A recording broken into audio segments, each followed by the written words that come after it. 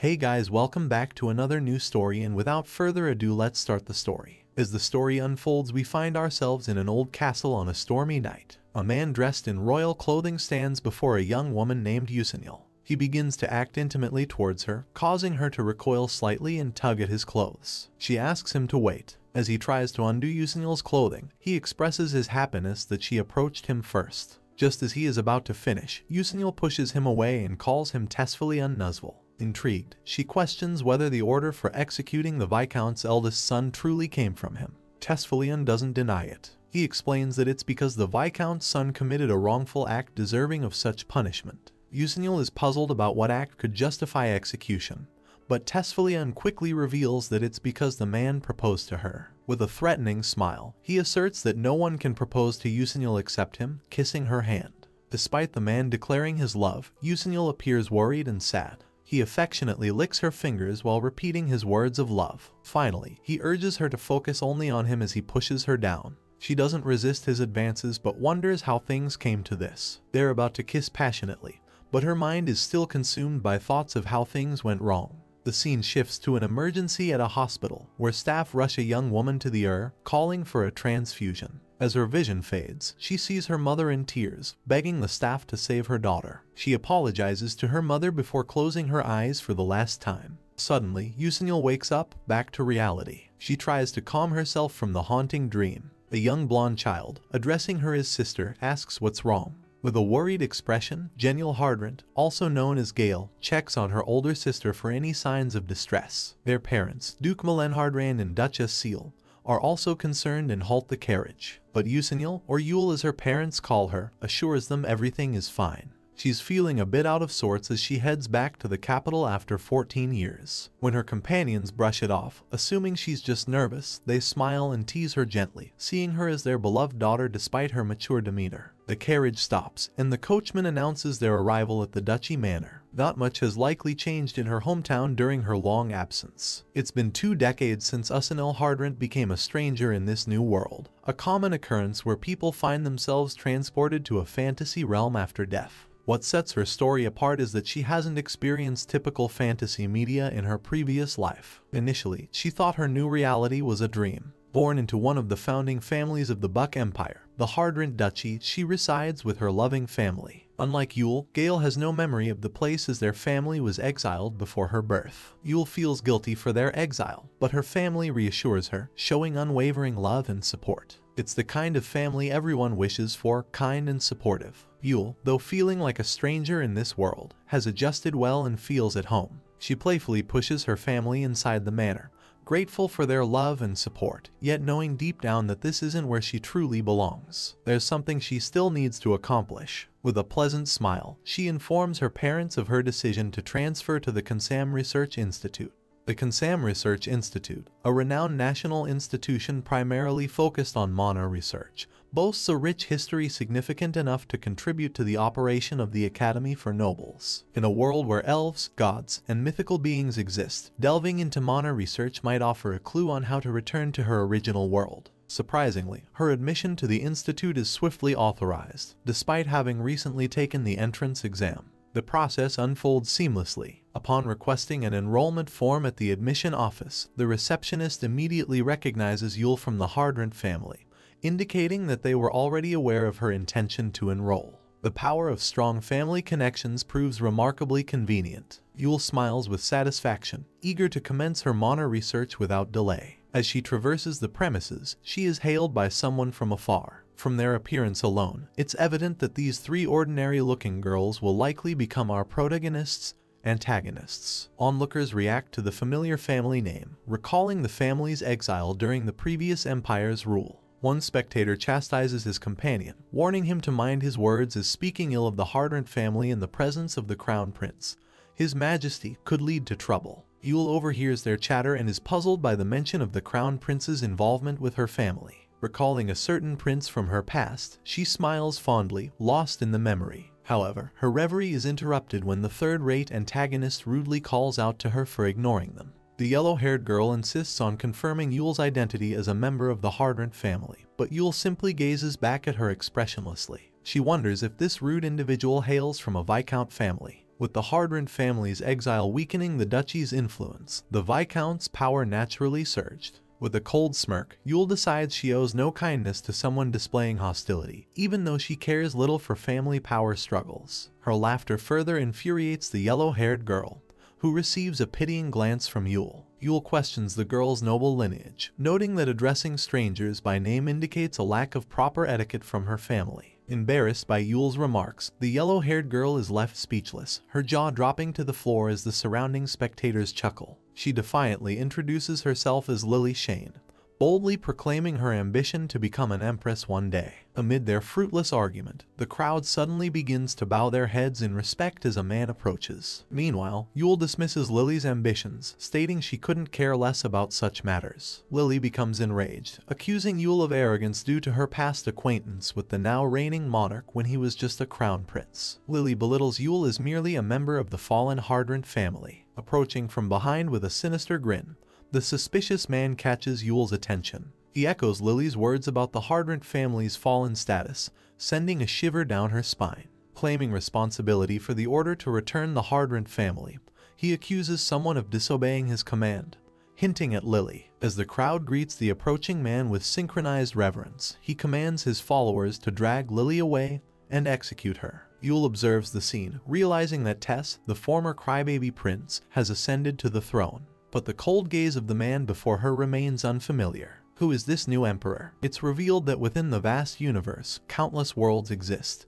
each isolated from the others, often unaware of each other's existence. However, occasionally, individuals traverse between these worlds, explains a young Yule as she closes the book she was reading.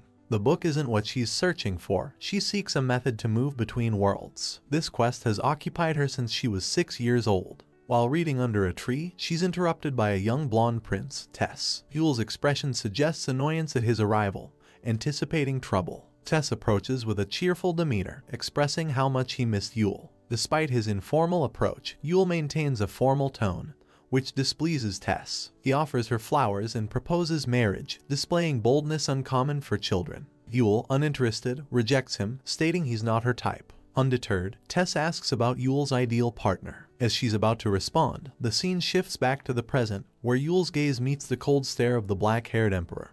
The new Tess, starkly different from her memories. The former prince, Tessville Ewan Newsville, was once a sickly crybaby and Yule's childhood friend, often playfully pursuing her. Yule continues to gaze at the man she once knew as Tess, now so different from the person she remembers 14 years ago. She wonders about the identity of this cold-hearted individual. An elderly bystander, resembling a professor, steps in, pleading with the emperor to forgive Lily's youthful ignorance and show mercy just this once. He reveals Lily to be the youngest daughter of the Viscount Shane family, stripped of their possessions by the previous emperor. Upon ascending the throne, he vowed to restore what was taken from them. Lily, unable to contain her tears, awaits the emperor's decision. The emperor regards Lily disdainfully, scoffing at the audacity of someone from the Shane family speaking out. Yule is perplexed. While the man's appearance resembles Tess, his drastic personality change in just 14 years is bewildering. Speculating on the reason, Yule considers the possibility of Tess undergoing a villainous transformation after rejection in his youth. Observing his features closely, she notes the inconsistency. Tess should have blonde hair and blue eyes as a descendant of the imperial family. The lack of surprise at a black-haired emperor is peculiar. Yule intervenes, bowing her head and seeking forgiveness on Lily's behalf. Despite her grave mistake, Yule suggests that forgiveness would showcase the emperor's benevolence. Tess, momentarily silent, observes Yule's formal demeanor, acknowledging her gesture. Yule believes that if this man is the Tess she once knew, he will listen to her. However, there's a possibility he may not remember her after so long. As Yule prepares to introduce herself, Tess interrupts, praising her generosity and placing his hand on her shoulder with a mysterious smile. He commends her for seeking forgiveness for someone who insulted her family. The elderly man, revealed as the school's dean, agrees with the emperor's sentiments. Tess's expression, observed by Yule, confirms his identity. Tess then lowered the punishment of Lily, reducing it to being locked up in the imperial prison. Yule watches him as he gives out the punishment, looking at him with worried and concerned eyes. His Majesty asked Yule's companion to show him around the academy. Naturally, she respectfully agreed to it, but she still can't shake it off her mind how Tess's appearance changed this much. They roam around the campus, with Yule leading the way. Tess did not utter a single word up until they reached the forest trial. She is still preoccupied by Tess's drastic change in his appearance due to the fact that she is sure that it wasn't caused by magic since she can't feel any mana. And in this world, contact lenses and hair dyes do not exist as well. Yule ponders if there's a secret magic she's unaware of as she becomes lost in thought. Despite Tess repeatedly calling her name, she remains distant until he finally embraces her from behind, addressing her as Yusinil. His pained expression leaves Yule bewildered and uncertain of how to react. Tess apologizes, further adding to her confusion. He acknowledges her apparent frustration at his tardiness, speculating that it may be why she's been formal with him and addressed him as Your Majesty. Tears well up in his eyes as he desperately pleads for Yule's forgiveness. Yule gently holds his face, her touch comforting as she softly calls him by his name, Tess. Relieved to hear his name from her lips, Tess had feared she'd forgotten him. Yule harbors many questions she wants to ask Tess, particularly why he never sent a single letter during their exile. However, in that moment, such inquiries pale in comparison to seeing him cling to her, shedding tears, which softens her heart. As if transported back to their childhood, Yule wonders if Tess truly remains the same person she knew years ago. Seizing the opportunity, she questions Tess about his altered appearance and any events that occurred while she was away. In response, he simply takes her hand and kisses it, asking if she approves. Attempting to explain that such changes likely aren't due to magic, Yule is interrupted as Tess insists it's simply her preference. He recalls her previous statement about liking men with black hair and eyes, suggesting he altered his appearance to match her taste. Yule's curiosity persists, prompting her to inquire further. Tess responds by drawing her closer, enveloping her in a tender embrace that quiets any further questions. He reassures her that as the Emperor, they no longer need to be apart and she won't have to endure insults like earlier. As Tess playfully nibbles her ear and professes his love, promising eternal togetherness, calling her his Yusinil, Yule feels a sense of unease amidst the romantic atmosphere. It seems to her like she's fallen into a perfect trap. Despite his declarations, she can't shake the feeling of eeriness. Flashback to their childhood, Yule, known as the child who never cried, and Tess, dubbed the perpetual crybaby. Yule always gazed straight at her parents without shedding a tear, while Tess was characterized by his constant tears and emotional sensitivity. The Emperor, concerned about Tess's lack of companionship, orchestrated a meeting between the two peculiar children. Since then, Tess claims his eyes no longer ache. Instead, they find solace in Yule's presence, his innocence shining through his smile. Tess has been devoted to Yule ever since their childhood encounter. Though Yule finds it somewhat annoying when he makes various excuses to visit her home, she doesn't truly mind. Almost every time she contemplates finding a way back to her original world, Tess appears unexpectedly at her window, bearing flowers and expressing his longing for her, much to her surprise and delight. Surprised by Tess's sudden appearance, Yule falls silent, prompting him to inquire if she's injured. However, she responds with an infectious smile, teasing him for his unconventional entrance through the window. Tess's affection provides Yule with occasional comfort. Each visit invariably includes talk of marriage, as Tess expresses a desire to avoid the inconvenience of traveling back and forth to see her. Initially, Yule dismisses these discussions as childish complaints, assuming Tess is still naive about the ways of the world. She never imagines his behavior could change based on her words, unaware of the profound impact they can have. Lost in thought, Yule is startled when Tess closes in on her face and questions her thoughts in his presence. Whispering that he's disappointed, his words shock her to the core,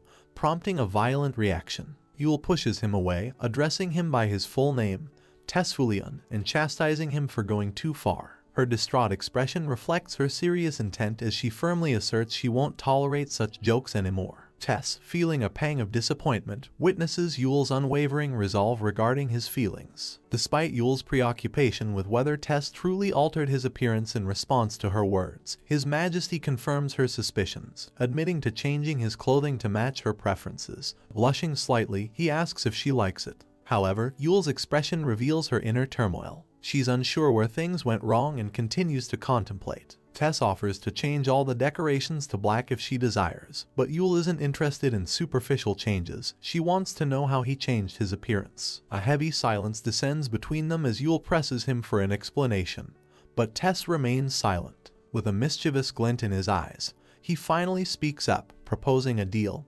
He'll reveal the truth only if she agrees to marry him. Yule is left speechless, stunned by his sudden seriousness after his carefree demeanor. A mix of astonishment and distress crosses her beautiful face, leaving her utterly distraught and at a loss for words. The Tyrant family returns from exile after 14 years. Yule feels offended by Lily's remarks on the street. Tess, now the Emperor, steps in to defend Yule. As they catch up on lost time, they have many questions for each other. Later, Tess tells Yule she'll only explain his changed appearance if she agrees to marry him, which puts her in a difficult position. Yule wonders if her family's exile might be related to his altered looks, but Tess avoids giving a clear answer. Frustrated, Yule decides to leave. Tess persists, offering a gift and asking to accompany her home, but Yule declines. Tess reveals the gift is access to the royal library, including its new annex with extensive magic books. She tempts Yule with the opportunity to rent any book except those banned, enticing her with the promise of valuable research material. Once again, the mischievous prince sets a romantic atmosphere. As Yule holds the library entrance badge, he delicately takes a strand of her hair, admiring its scent, and then kisses it with the charm of a true prince, captivating his princess. Startled, Yule pulls away, attempting to reprimand Tess for his inappropriate behavior. But before she can speak, Tess bids her farewell, mentioning he'll wait for her at the palace, standing by a teleportation portal. Urging her to hurry as his patience wears thin, he disappears through the portal, leaving behind a faint mist. Yule, stunned, tries to make sense of what just happened. She's astonished that someone like Tess can wield teleportation magic, the most advanced form of magic. The scene shifts to the sound of swords clashing within the duchy mansion. Yule and her training partner engage in intense sword practice, the echoes of their blades ringing through the halls. While Yule is deeply focused on improving her skills, her partner pleads for a moment's respite. Her sparring partner, Bornart, takes a step back, catching his breath, and suggests that Yule takes a break. He remarks that she's pushing herself too hard, but Yule remains resolute, insisting he's still not strong enough. Edel, also a member of the royal guard, acknowledges Yule's exceptional swordsmanship, stating that only she would dare call a royal guard weak. As Yule hydrates herself, Edel explains that her elven heritage grants her extraordinary strength. Upon her return to the capital, she promptly joined the Conceum and has the endurance to train tirelessly for days. Drawing closer, Yule playfully teases Edel about neglecting to write her while she was away. But Edel refutes her claim, affirming that he sent her numerous letters. Transitioning to a more earnest tone, he admits to putting great effort into composing those letters. Touched by his sincerity, Yule drops the teasing and changes the subject. She inquires if he continued visiting the palace after her family's exile to the barren lands. With a concerned expression, she asks his opinion on whether Tess has changed. However, Edel, not as close to the monarchy as Yule, maintains that in his eyes, Tess remains the same as when he was the crown prince. After their initial meeting, Yule questioned everyone, including her parents, about any changes in Tess. However, they all claimed not to notice any alterations in the prince, not even his physical appearance. Edel's remark about the situation being unsettling catches Yule's attention. He goes on to explain that there's been a sense of unease since Tess took the throne, describing it as a troubling atmosphere. Yule falls silent, troubled by Edel's words despite knowing Tess's former sweetness and innocence. Though their recent interaction aligns with her memories of him, she can't shake off Edel's concerns. With a concerned expression, the knight advises Yule to avoid getting too involved. Listening to her instincts, Yule reluctantly agrees with Edel's advice, but she can't shake off a lingering feeling. Despite warnings from her friend and her own intuition telling her not to go, Yule finds herself drawn to the royal palace. She simply can't resist the opportunity to learn more about magic. As she enters the castle, unaware of being watched from a window, she is observed by Tess, who remarks that he's been eagerly awaiting his Usenil. Uncertainty and worry clouded Yule's expression as she steeled herself to approach the castle grounds. Inside the castle halls, noblemen engaged in gossip about the youngest daughter of the Sheen Duke. Concealing her identity beneath a cloak, Yule overhears their conversation, learning that the commotion was allegedly caused by the Tyrant family, recently summoned back to the capital. They speculate whether this could lead to an empress from a royal lineage. Displeased by how quickly the rumor has spread, Yule reflects on the situation. The empire's influence is divided into two prominent factions, the founding dukes and those supported by the empress. Initially, the plan was for the duke's family to have their chosen empress from among their daughters, favored by the previous emperor. However, this plan was abandoned due to Tess's pursuit of Yule. As a result, their family has been barred from aspiring to the empress's position. Adding to their troubles, rumors circulate that Yule is heading to the palace immediately upon her return. Deeply concerned, she doesn't want to bring any more harm to her family. For Yule, the 14-year exile her family endured because of her was already burdensome enough. She sees no justification for them to endure further hardship, so she is determined to keep a low profile. We are taken back 14 years, to a time when Yule was still a quiet and endearing child. Summoned to the imperial court by the previous emperor, Yule stood with her parents by her side. The Tyrant family couldn't help but notice something amiss with the emperor, causing them all to gaze at him with apprehensive expressions. Looking visibly exhausted and worn, the emperor summons Yule, indicating that he has something to inquire from her and urges her to answer truthfully. Descending from his throne, he advances towards the Tyrant family, questioning Yule about her preference for the color black. With the emperor uncomfortably close, he probes further, asking if her ideal partner possesses dark hair and black eyes, to which Yule responds affirmatively, maintaining a stoic demeanor. Suddenly, a malevolent glint flickers in the emperor's eyes, followed by a maniacal laughter. Sensing the sinister turn of events,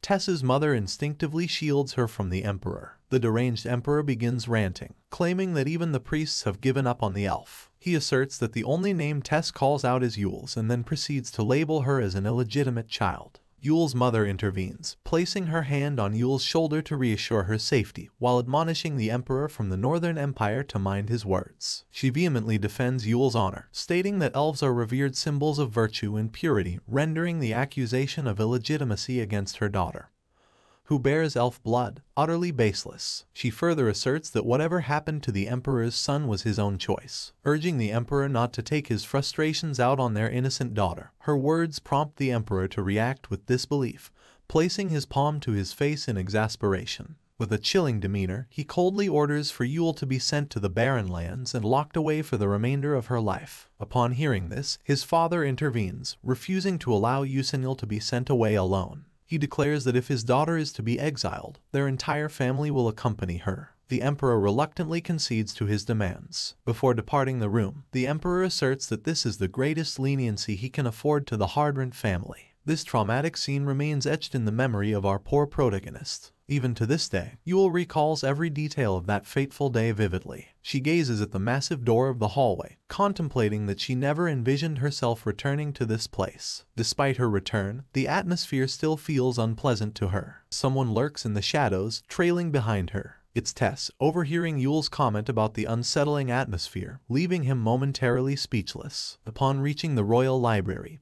Yule is struck with awe and admiration at the sight before her. Her eyes sparkle with excitement as she takes in the library's growth since her last visit. However, her moment of admiration is interrupted when someone approaches her from behind, inquiring about her identity. It's an elderly man, likely the librarian, who informs her that this area is restricted to those not of the royal lineage. Adjusting his monocle, suddenly he recognizes Yule, exclaiming her name, Yusinil, in surprise. With a smile, Yule motions for him to lower his voice. The interaction between them is warm. Yule remarks on how the librarian's beard hasn't changed in the 14 years since they last met, while the old man mentions he had been anticipating her return as per the emperor's instructions. The librarian informs her that upon Tessa's coronation, he was tasked with gathering all the books Yule had shown interest in as a child. Our protagonist is touched by Tessa's gesture, grateful that he remembered her after all those years. The librarian directs her to the section of golden books. After bidding farewell, he assures Yule to call upon him if she requires additional books. Yule expresses her appreciation,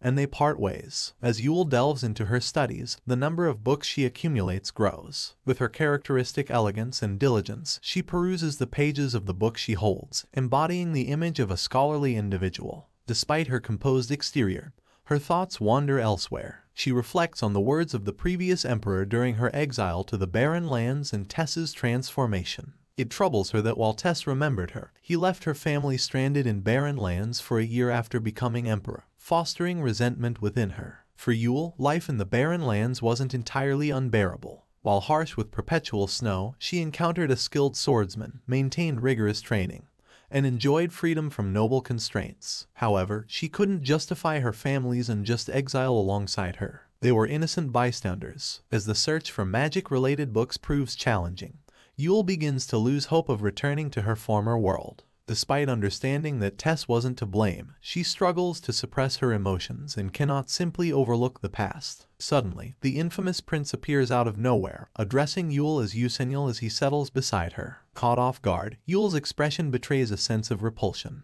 However, the enigmatic prince simply smiles at her, projecting an air of innocence and aloofness. Yule purposely avoided registering her name and snuck into the library to avoid precisely this situation. Yet Tess sits beside her, unfazed, wearing a nonchalant smile. Distressed and already overwhelmed, Yule can't contain her emotions and impulsively asks Tess why he can't just leave her alone. However, the prince brushes it off, playfully claiming it's because he likes her. Seizing the opportunity, Yule repositions herself to face the emperor. Placing a hand on his shoulder, she meets his gaze with sincerity and questions why no one acknowledges his physical transformation as if they're blind to it. Tess is momentarily taken aback, responding with a simple what. However, he then intertwines his fingers with Yule's and teasingly asks if she's intrigued by him. Exploiting her curiosity, he kisses her hand and expresses his delight that Yule is showing interest in him. Whether the emperor is oblivious or simply persistent remains uncertain. Noticing that Yule is tolerating his advances, Tess escalates the situation by licking her fingers. Feeling a mix of curiosity, concern, and conflicting emotions towards the prince, Yule blushes and displays a worried expression in her eyes. Suddenly, she forcefully grabs Tess's clothes, stunning the mischievous prince. Slamming him against the table, she demands that he stop. The emperor is visibly bewildered and dazed by the sudden action. Confused, he looks at Yule, wondering what's happening. Leaning in closer, Yule asserts angrily that she will no longer tolerate his behavior. The two locked eyes in an intense gaze, neither daring to blink. Despite the tension, there's an underlying romantic atmosphere. Time passes, yet the silence remains unbroken until the prince lets out a meek cough. He bursts into laughter, remarking on Yule's newfound strength. Yule brushes off his comment and urges him to stop fooling around. As Yule begins to forget the topic of their conversation, she attempts to disengage from their awkward position. But, true to his mischievous nature, the prince seizes the opportunity and suddenly grabs Yule. His action causes her to lean even closer to him, as he casually mentions that he's quite comfortable where he is. Despite the prince's innocent facade and charming smile, ever since their reunion, he's done nothing but take advantage of her. Yule is clearly reaching the limits of her patience. Suddenly, the library is rocked by a loud shout of enough. The next moment, books and papers are strewn across the floor. Though the exact events are unclear, we see Tess scratching the back of his head in pain.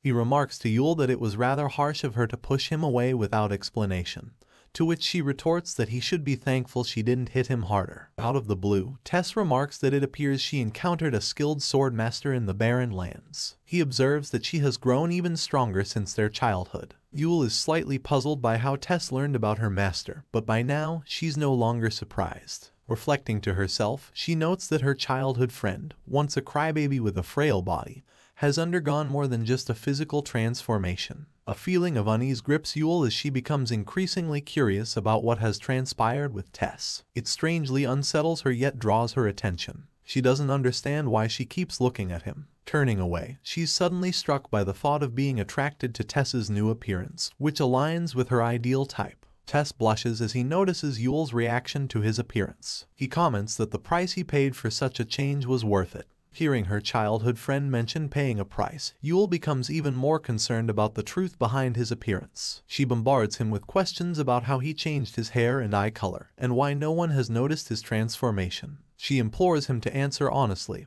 without evasion or changing the subject. With a heavy heart, Tess reveals that he made a pact with the Imperial Palace. Yule doesn't fully grasp the significance but senses it's not a positive development. The emperor elaborates that the first emperor, in facing resistance from neighboring countries and power struggles with nobles, contemplated the risk of betrayal from his subjects. His solution was to synchronize himself with the imperial palace, allowing him to monitor anyone within its walls. The pact persisted through successive emperors, granting them the same ability. In essence, the castle and the kingdom now belonged to the emperor, quite literally. It was a closely guarded secret passed down only to the successors, so it's understandable that Yule wouldn't be aware of it. He further explains that his abilities surpass those of his predecessors. He can manipulate the memories of anyone who has entered the castle, even once. It's a truly formidable pact, offering immense power to a ruler governing countless subjects. Yule is left speechless, finding it all too complex to comprehend. The fact that he discusses such tremendous powers so casually leaves her bewildered.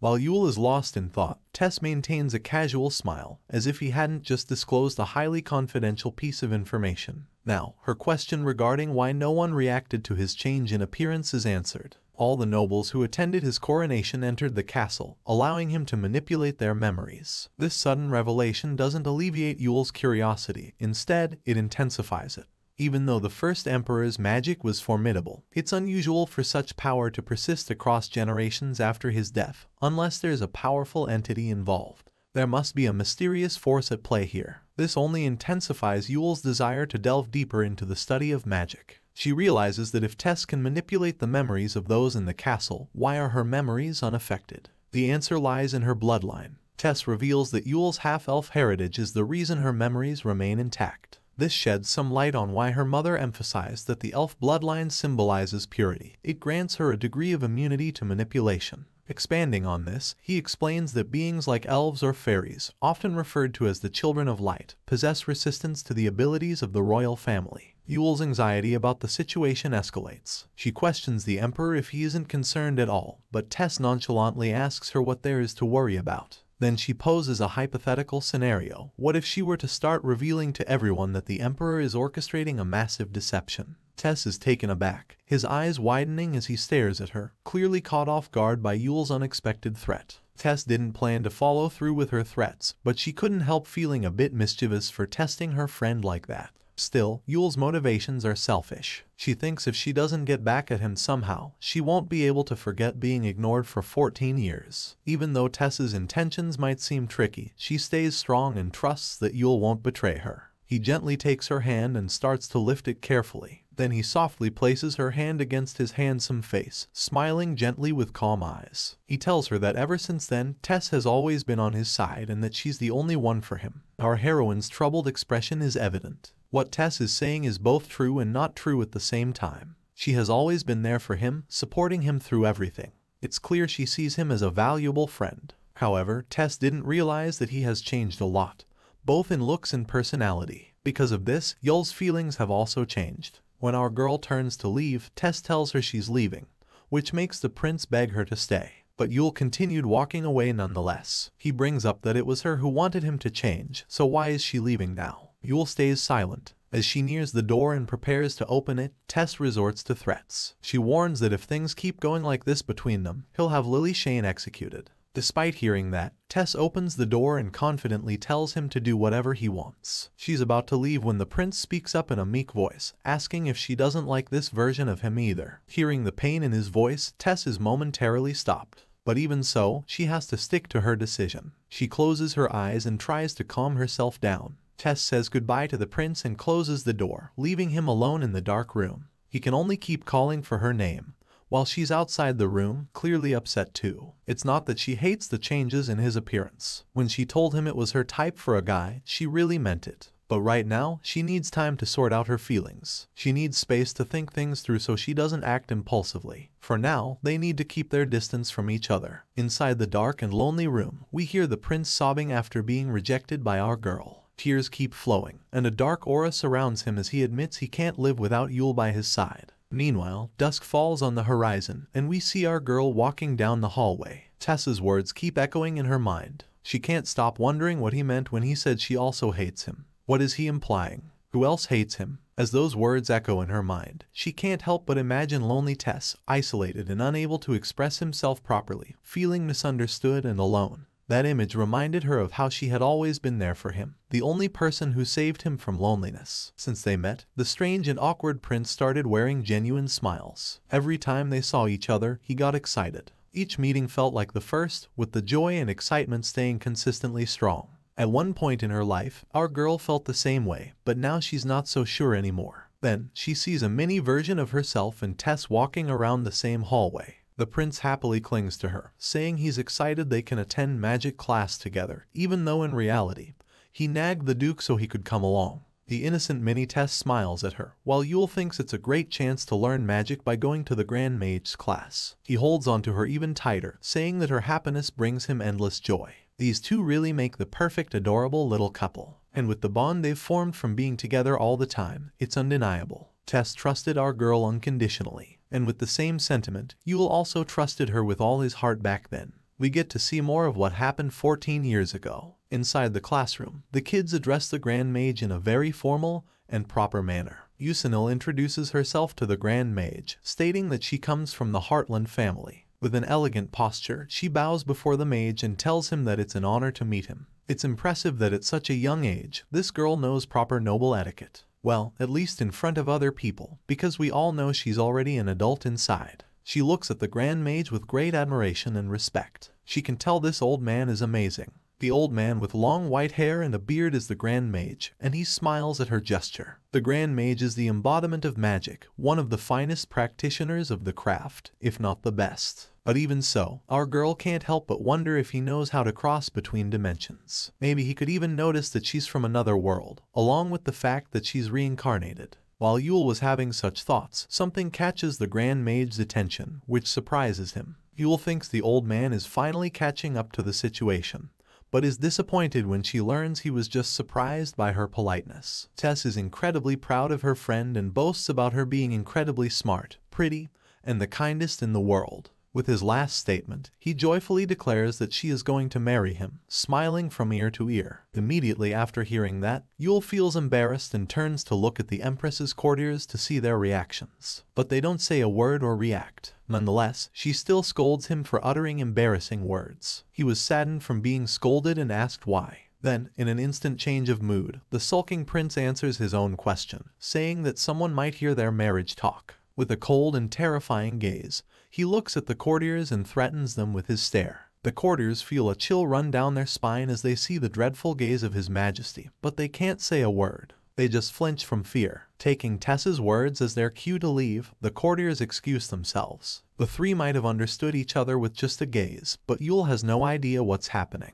She has no clue about innocent Tess's sinister side, but she wasn't given much time to assess the situation further as the Grand Mage declares the start of the lesson. He starts off by explaining the stereotype of how people often think of rituals and spells when it comes to magic, when in fact, all magic originates from mana. While the mage was explaining, we can see our studious girl paying full attention to the lecture, while the naughty prince just keeps staring at her, lost in his own thoughts. The Grand Mage further explains that mana is the basic form of energy that sustains life, and if they intend to join official classes, they need to understand this fundamental first. Without hesitation, the ever-diligent Yule starts reading books in pursuit of knowledge. Even at her young age, we can really see the dedication she puts into studying. She then asks the Grand Mage a question, which the old man is ready to answer. She asks if the Grand Mage knows about the angel and the lumberjack folklore of Mount Gwanixon. Meanwhile, the prince tries to butt in, saying he's seen that in the library, but he's completely ignored. The story of the angel and the lumberjack who stole the clothes of an angel who came down to the pond of Mount Gwanixon, and the angel who fell in love with him but had to return to heaven. Folklore is often based on real events, so our girl is curious. She says that the sky where the angel lives and the earth where the lumberjack is are totally different worlds. She thinks to herself how similar it was to her situation. She was reborn in this world, so she wonders if the angel could have also crossed dimensions. She asks if there is a way to go to another world. Such curious questions pique the interest of the Grand Mage. He says that it's an interesting inquiry. Yule clenches her fist, hoping she would have the answer she seeks. The Grand Mage replies that the essence of her question is mana. Mount Gwanixon is famous as a place where a lot of mana gathers from generation to generation. If they use the mana of the mountain, opening a door to another world is not entirely impossible. Hearing that, Yule's face brightens up with delight. This means that it's not completely impossible for her to return to her original world. After studying for so long, she finally hears an answer that allows for this possibility. She stands up with excitement, ready to ask another question to the Grand Mage, but she's stopped as he isn't done with his answer yet. He clarifies that even if that's the case, even the Grand Mage himself doesn't know of a way to open such a door. This truth hits the poor heroine hard, her hands shaking on the table. She asks how come he doesn't know when he is the most prestigious magic user. The Grand Mage explains that it was only possible because it was an angel that crossed worlds. No matter how hard humans try, such a race will never be able to achieve that kind of feat. At this point, all the life has been drained out of Yule. She thought she had finally found a way to return. Of course, our attentive prince noticed the sudden change in mood of his beloved Yule. He looks at her with utmost concern but is unable to say anything to console her. To not rule out all possibilities, the old man says that Mount Guangxin has remained a mystery since ancient times, and that there might be a passage connected to another world. If a being is a non-human entity like ancient dragons or gods, they might know of a way. But this didn't relieve any sadness from our girl, since she knows that encountering one of those beings would be near impossible. Then Tess raised a question. What about demons? He asks if the demons would know such a method as well. But the Grand Mage did not entertain his question. He says that such ominous words should not be uttered in the palace. Demons are wicked beings that lure humans with sweet words and temptations. The old man continues to talk about how evil demons are, but the prince is no longer listening. What's important to him is our girl's feelings. The scene switches to outside the Heartland Manor at night. The sky is filled with shining stars, and the surroundings are enveloped in silence and peace. Inside the mansion, the light in Yule's room is still on, and we see our girl still trying to find ways to return to her world. Beside her is the joyful prince, happy that he gets to sleep in Yule's room. But for this to happen, he threw a tantrum in front of the carriage in order to get permission to have a sleepover. Yule gave this naughty prince a well-deserved bonk on his nose, but she says that she doesn't really care if the empress were to scold them for this. Tess took the chance and invited her to just live in the palace, but our girl says that she won't be able to sleep there because she can barely even breathe in that place. Tess mentions that it's because Yule is too kind.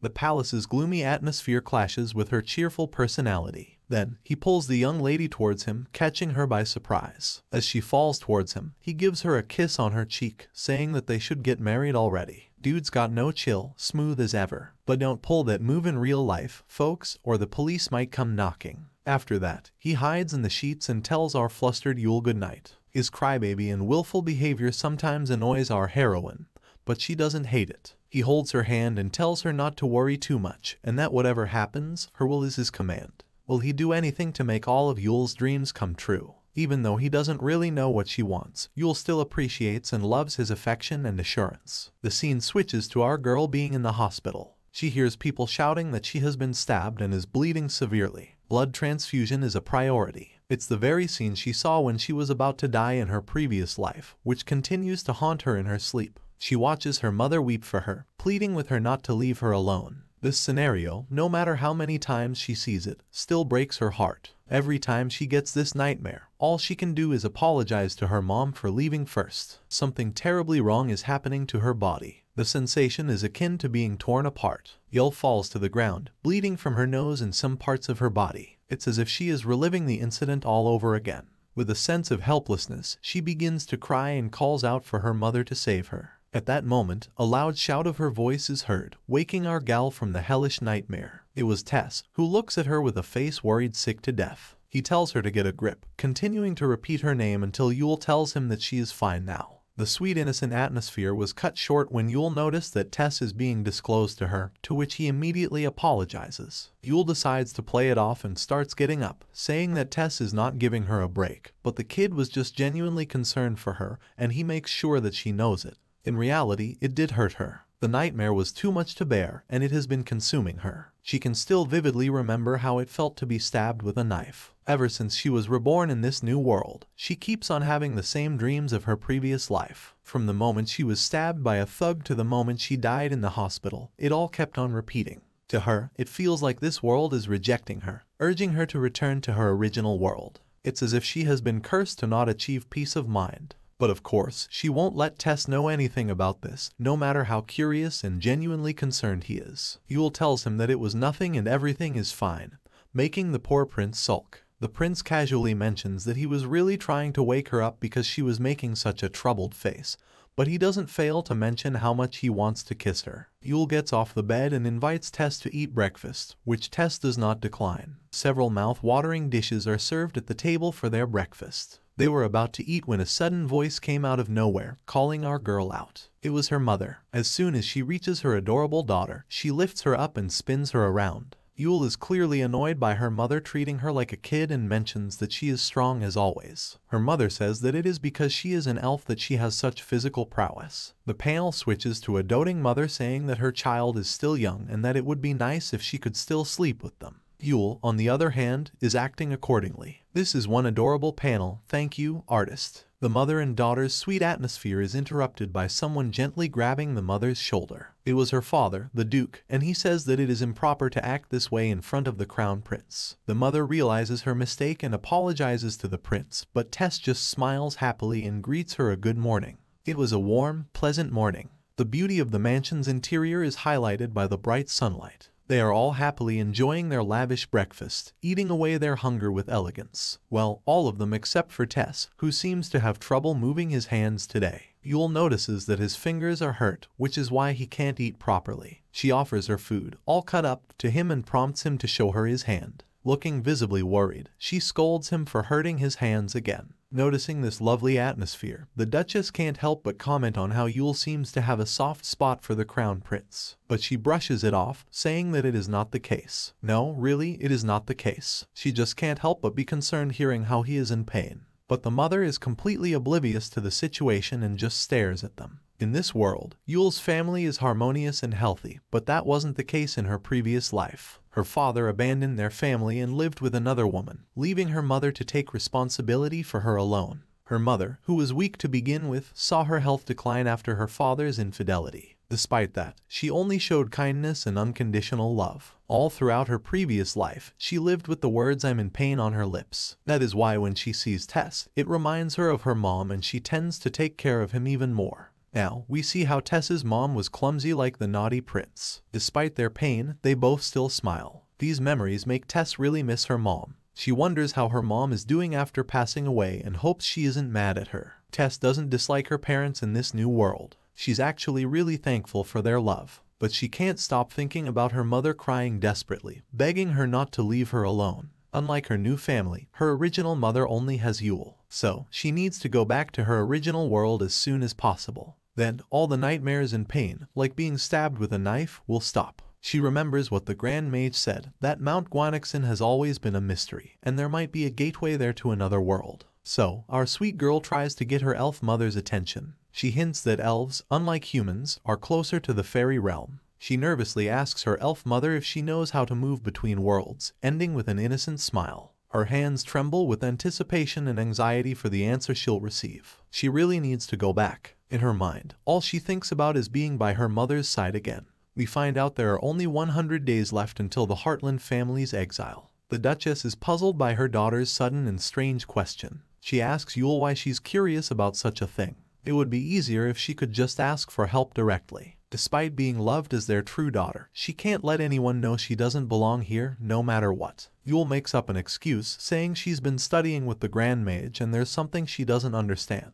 Maybe her mother, being the only elf in the capital, might have the answer. The innocent mother accepts her excuse happily and is glad to be recognized by her cute little daughter. Seeing her genuine reaction, Yule can't help but feel guilty for deceiving her. Despite everything, her mother's expression turns regretful, saying she can't give information about other worlds. This response shocks Yule. It suggests her mother does know something but can't say. Yule becomes desperate and tells her she came from the fairy world, so she must know something. But the Duchess stays firm, saying it's a secret she can't reveal. Sadness fills the elf's eyes as she really wants to answer her daughter's innocent question, but can't break confidentiality. She explains that unlike fairies born and living in the fairy realm, elves have to keep truths unspoken while living in the human realm due to a certain restriction. It's like a contract signed by the elf race, a safeguard to maintain the order of the world they live in. Growing more curious and anxious, Yule bombards her mother with questions, asking if the contract is with a god and if so,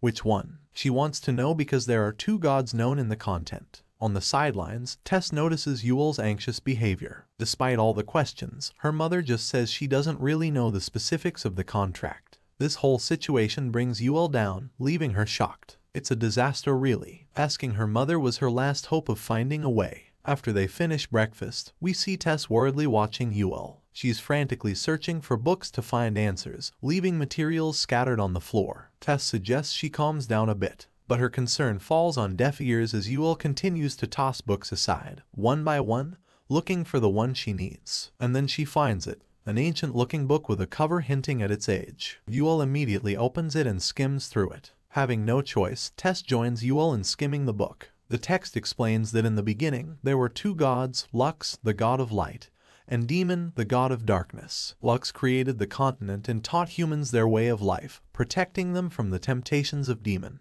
As time passed, the gods vanished, but the continent remained divided between believers and non-believers, leading to endless wars. Unfortunately, that's all the book could offer about the gods, leaving Yule feeling disheartened and disappointed. The rest of the content focuses on the Northern Empire, which has been losing to the Southern Empire, facing consecutive defeats since the arrival of the first emperor. Unlike the Southern Empire, the Northern Empire doesn't have a state religion, so their studies about gods are relatively weak. Yule had hoped for more information since most of the Northern Empire now believes in the god Lux, but unfortunately nothing seemed helpful. Feeling defeated, she lies down, contemplating what to do next with such limited resources. Tess lies down beside her, mentioning that Usenil seems off today. As usual, he smiles and tries to console Yule with his charm. Yule tells him it's time to return to the palace since he's been there for a while. But the prince insists on staying a bit longer. Seeing how much he cares for her, she asks him directly if he really likes her that much. Without hesitation, Tess confirms that he truly adores her. The bold prince, being his usual direct self, suggests she just come and live with him already. This surprises Yule, her eyes widening in shock. He continues, saying his parents have approved of him marrying a really nice person, and that description fits Yule perfectly. Hearing this, Yule gets up and sternly tells Tess never to say such things again in front of others, catching the innocent boy off guard. Her reaction may seem out of place, but it's because the prince's mother is watching with intense eyes. Yule knows the queen regularly hosts children's exchange parties to arrange a match between her son and the young master of the Duchy of Sheen. She wonders if Tess is unaware of this fact. She tries to brush it off, telling Tess he needs to be older before he can get married, shocking the innocent boy. Yule adds that they can't get married because she has different preferences. Tess becomes sad and acknowledges that he knows what Yule likes. According to him, she prefers a man who doesn't cry, is skilled in magic but not arrogant, and looks like the night sky with black hair and black eyes. Yule stands up and acknowledges that Tess truly understands her. With a cold expression, she says it's time to leave. But the poor boy starts to cry. With his blonde hair and blue eyes, he grabs Yule and timidly asks if there's a way for him to change her preferences. His face turns beet red with sadness, tears streaming down from his adorable puppy eyes. Yule looks at him with pity, knowing they're still children. She's not naive. She knows the prince's feelings for her are genuine. Despite that, she remains firm in her decision. Yule gently pulls her dress from his hands, saying he's already failed the no-crying part. Besides, one's preferences can't be changed on a whim. At such a young age, this poor prince has already experienced heartbreak. No wonder he's turned somber, but he refuses to give up.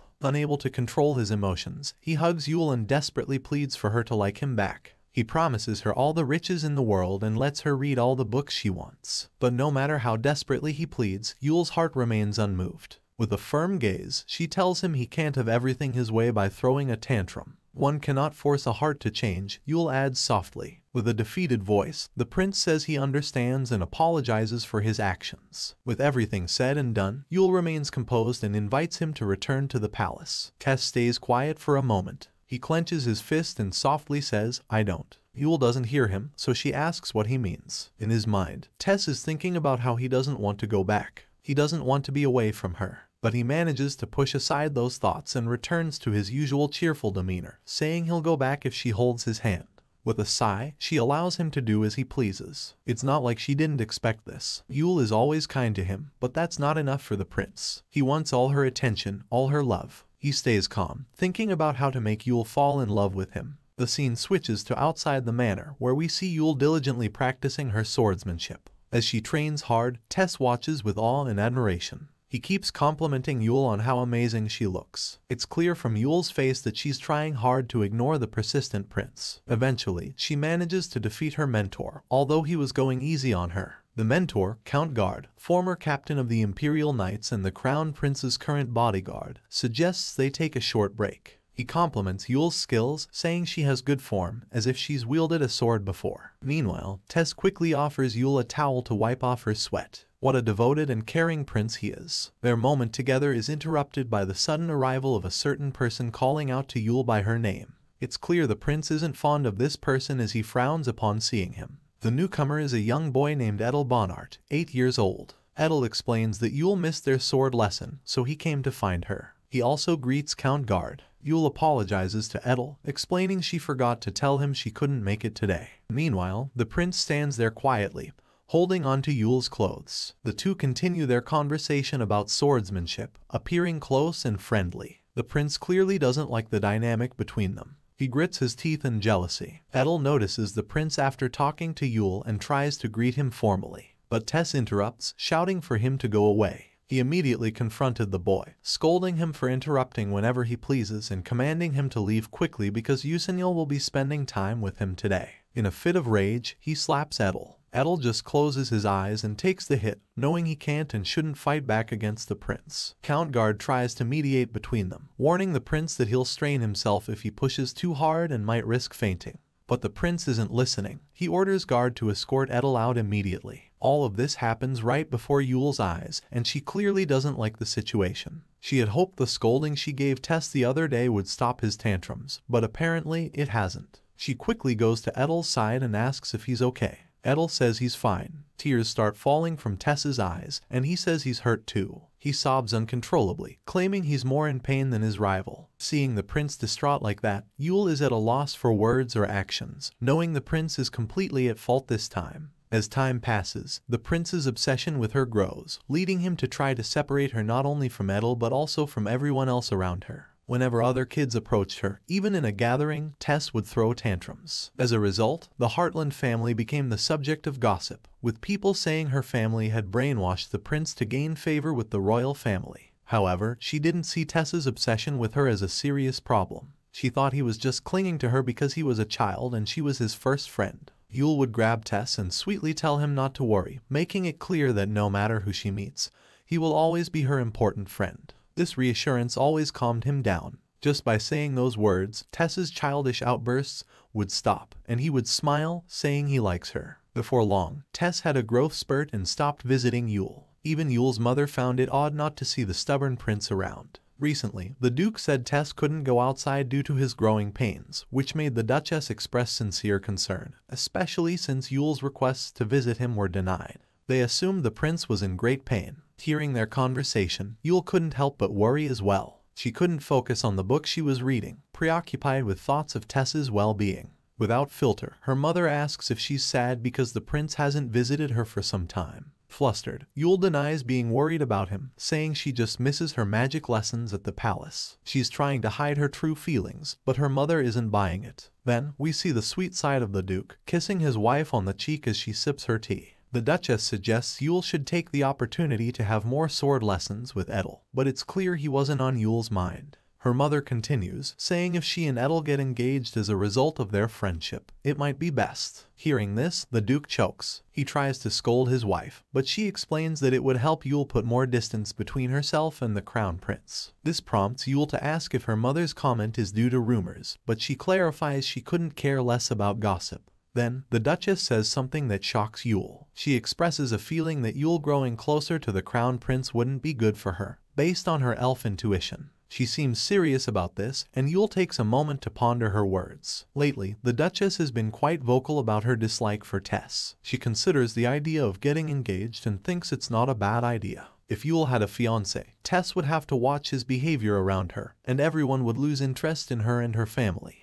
While it may seem like a logical choice considering all the factors, Yule doesn't like it. She tells her parents she has no plans to get close to anyone, as she'll eventually return to her original world. Becoming attached to this world would be troublesome, so she chooses not to have deep relationships with anyone here. To reassure her parents, she smiles and tells them not to worry about her connection with the prince. He's like a brother to her, nothing more. Contrary to what her mother said, Tess has grown considerably since she last saw him. He now acts like a proper royal, minding his manners and showing the demeanor expected of a prince. Yule is shocked to see Tess after so long and notices how tall he's grown. She almost calls him by his name but stops herself and addresses him as Your Majesty as she greets him. However, the prince doesn't allow her to bow her head. He informs her that he sent the guards away, so they're alone. With that fact, he urges her to stop speaking to him politely and not to bow to him either. Tess gently holds her hand and pleads with her to stop treating him like a stranger. He kisses her hand and says it breaks his heart to hear her speak so formally to him. Yule blushes at the prince's incredible transformation and how much he's improved over time. Tess takes this opportunity to tease her about how red her face is. Her cheeks turn even redder, and she stutters as she searches for words. Managing to regain her composure, Yule turns around and tells the prince to be quiet. She explains that she only feels nervous when she's at the palace, which is why her face is red. After all, she has to mind the prying eyes of the people and her etiquette, starting from the entrance checkpoint, which is proving to be exhausting. To reassure her, Tess says she doesn't need to bow to him, and if she wants, he'll change everything to make it convenient for her. She takes his words as a joke, knowing a child like him doesn't have the power to change the laws of the empire. But Tess speaks confidently, saying his methods will remain a secret for now. He asks her to be patient and observe from the sidelines. Although Yule can't clearly recall his expression that day, it was when her elf intuition first kicked in. Her concern was evident as she sensed something wasn't right. But after that day, Tess withdrew back into the palace. With demons causing chaos at the border, the ominous feeling faded from Yule's mind.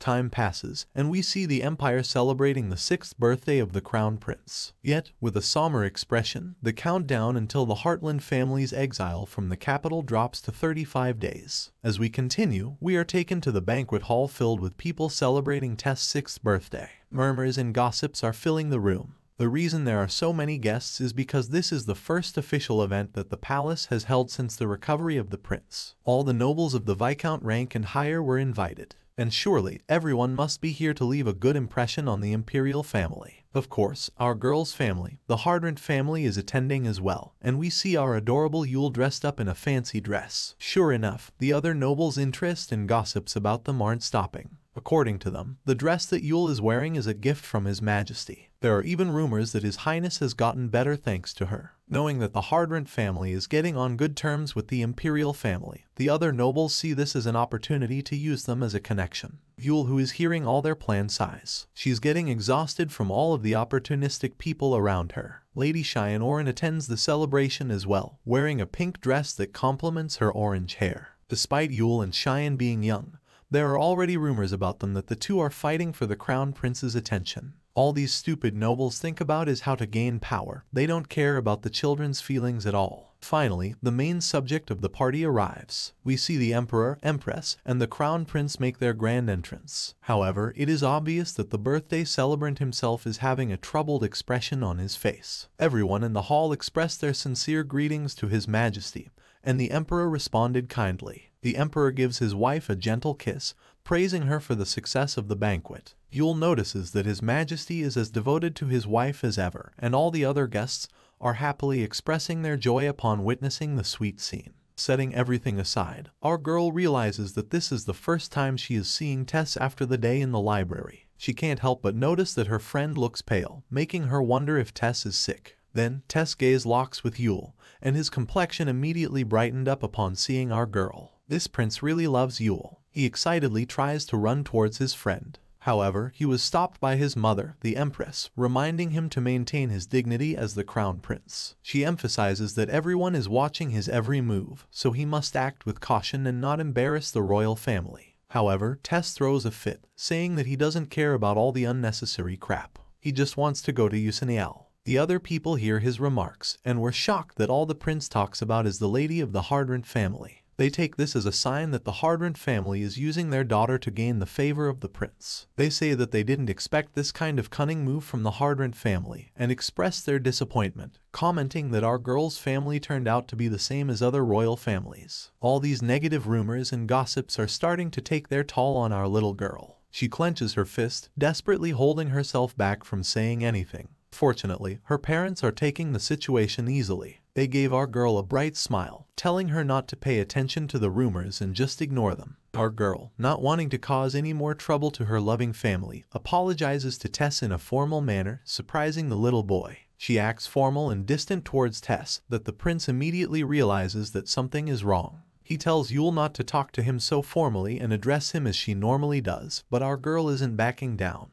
She wants to show to everyone that the rumors aren't true, so that they won't bother the Tyrant family anymore. Yule formally greets Tess a happy birthday, even though she knows that this would hurt the prince's feelings. The prince is on the verge of crying at this point, meekly asking our girl why is she doing this. In our girl's point of view, she's only doing this cruel act because she has to draw a line between her and the prince to save her family. The celebration continues, and the guests leisurely enjoyed their time chatting with each other. Finally, our poor little girl can now breathe a sigh of relief. Everyone's attention is now drawn towards the banquet itself and not on her family. It was truly a relief for her that His Majesty intervened earlier. He thanks Yule for her proper manner, saying that it is something expected from the Tyrant family. He dismisses Yule, saying that she should conclude her small talk with the prince and enjoy the party. Now, our girl is standing alone in the corner, trying her best not to attract any attention. Yule is aware that Tess will be making public appearances more often starting from now, so she should put some distance between them. However, the face that Tess made earlier still haunts our innocent girl. She didn't want to act so distant with her friend, but she had no choice. Still, we really can't blame Tess for not understanding the situation. He just turned 6 that day. He's still not aware of social classes and responsibilities. Edel then calls up to our girl, asking why she's in the corner all by herself. The boy states that everyone their age wanted to have a conversation with her, but our girl states that she doesn't want to interact with anyone.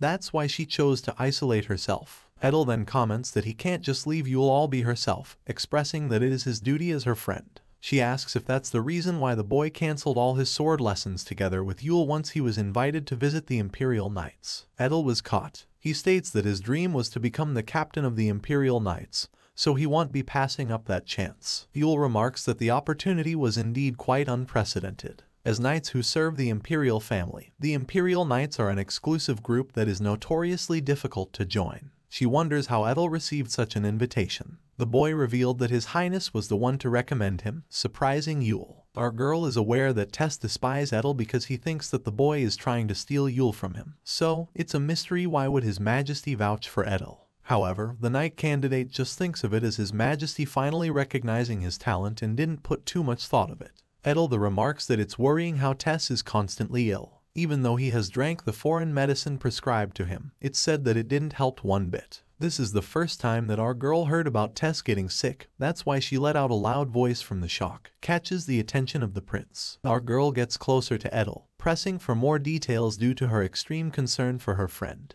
However, to His Majesty's eyes, Yule is being too close and clingy to Edel, thinking that they have something going on. Envy and jealousy filled the heart of the young prince. Right after Yule acted cold towards him, he now sees her clinging to another man, or so he thinks. As his emotion gets darker, a sudden flash of lightning and rumble of the thunder is experienced outside, giving our girl an ominous feeling. Our girl's memories of that day are still vivid. The palace was suddenly hit with a storm of thunder and lightning, breaking the window glass. At the same time, His Majesty the Prince suddenly collapsed. Worried, the Emperor shouts for the physician to come immediately. Our girl was too stunned to react. All she can do is softly call for her friend's name as she observes him from a distance. The startled nobles panicked and started running away. They're all thinking about the same thing. A demon must be attacking the palace. Of course, Yule's family is of no exception. The Duke carries our girl up and went home with their mother. Our girl tried to stay with Tess, but her father tells her that the physician will handing the prince and everything will be fine.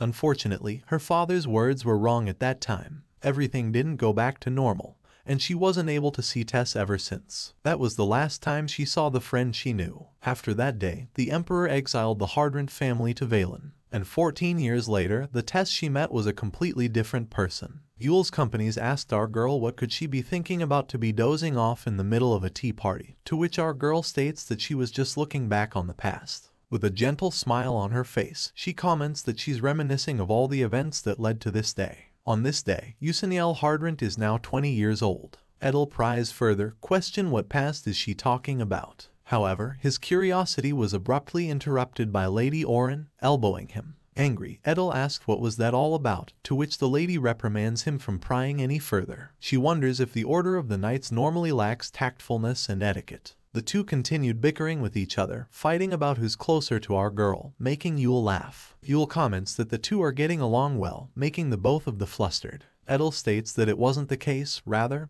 he's curious how Oren and Yule became close. You see, there was animosity between the two ladies, as they were both fighting for the prince's attention.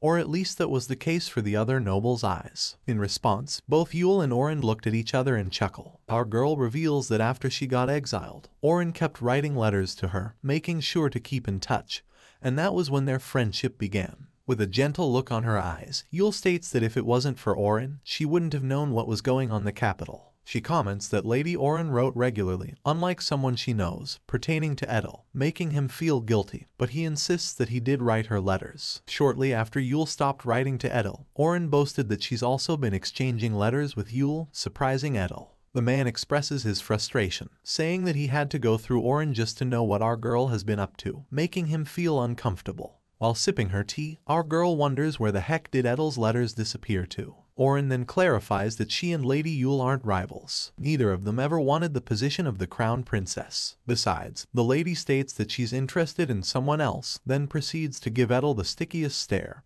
and most suggestive smile on earth. Unfortunately, the thick-headed knight didn't catch the hint. He's no clue what the girl is trying to imply. Poor Oren. The lady then remembers something of importance, making her flinch a little. She asks our girl what happened at the Conceum, apologizing in advance if it's a topic that Yule doesn't want to talk about. Oren heard rumors that Lily was disrespectful towards our girl, so she would like to apologize in her stead. Yule tells her that it's fine, saying that it isn't Oren's fault. Despite that, Oren feels guilt about the action of her little sister. She states that it's all because their father spoils Lily too much. She reveals that her younger brother and her aren't very close to Lily. Our girl then recalls Oren's little brother, Enhus. As she remembers, that young boy always blushes whenever he talks to our girl. Oren tells her that their father will probably ask Yule a favor to pardon Lily, but our girl doesn't think she has that kind of authority. Her friend then comments that the prince will probably listen to her. Yule then looks to the side, feeling sad, as she comments that it has been 14 years since they have seen each other, so she doubts that Tess will listen to her anymore. Oren wonders if that's really the case, stating that everyone in the castle thinks that the two have a special relationship. Well, leaving that aside, Oren remarks that Lily will probably learn her lesson from this. Our girl then states that she only let it slide because she was Oren's sister, but if she ever disrespects her again, she won't be so forgiving. As the dusk arrives, the friends concluded their tea party and our girl sends them off. As she walks back to her place, something is clearly troubling her, evident on the melancholic expression on her face. She ended up coming to a particular place again before she even realized it. It's the tree that her parents planted as celebration for her birthday, where Tess and her often played when they were little. She honestly thought that the tree would have died since no one was taking care of it when they got exiled. Our girl is glad to see it well and all grown up. A sudden gust of wind then blows through our girl's hair. She then closes her eyes and states that she made it clear that they have to put some distance between them. As it turns out, Yule is speaking to Tess, who magically appeared right behind her. The naughty prince grabbed her waist, saying that he had no other choice. He hugs Yule tightly and rested his tired head on her shoulder, remarking that Yule wasn't coming to him, so he had to find her instead. In a cold tone of voice, Yule states that she has already told the prince not to come to their estate, but Tess protests that he used to come visit in the past. Tears then began falling from the prince's eyes, asking his childhood friend if she has really come to hate him now. He apologizes to our girl, saying that he will even spare Lily Cheyenne if she wishes to, if that will make Yule warm up to him again. The desperate prince begs Yule not to hate him, so our girl clarifies that she doesn't hate Tess. She doesn't hate him, however, he's the emperor now, so they cannot treat each other as friends like before. Yule doesn't want any strange rumors about her family spreading again just because she's getting too close to the emperor. However, Tess grabs her hand firmly, reassuring her that it won't happen. No one will ever bother them again. With a gentle smile and teary eyes, he promises that nothing bad will happen to her and her family. He proudly states that he will give her anything she wants and desire. Our girl's expression was that of shock. The Tess in front of him right now is saying that same words with the same look on his face when they were young. She thought that she doesn't know this version of Tess anymore, but it looks like time hasn't changed the sweet boy one bit. She then realizes the possibility that maybe, just maybe, she is that one who has changed. Acknowledging Tess's feelings, she asks the emperor if she can treat him like she used to before. Hearing this made Tess' heart flutter from extreme happiness. However, Yule clarifies that she won't do it when there are other people around, and Tess shouldn't come to their estate again because her parents might feel uneasy with him around. The emperor agrees and tightly hugs Yule, expressing his gratitude. Our girl tries to push him away, saying that she cannot breathe from the hug. Despite that though, our girl is also delighted by how things have played out and that Tess is as clingy as ever. It might have taken them 14 years to get here, but everything is fine now. She has been admitted into the Conceum, and can freely visit the Imperial Library as well. From this point on, she can just focus on her research about finding ways to go back to her world. She gently hugs Tess back, feeling a sense of safety. However, unbeknownst to her, her friend's gentle expression from before is now long gone. He gazes into nothingness, seemingly plotting something evil. What will happen next? Will the relationship of the two return to how it used to be? What could this unpredictable emperor be plotting? Stay tuned for the next episode, and as always, it is our destiny to discover new manhwas.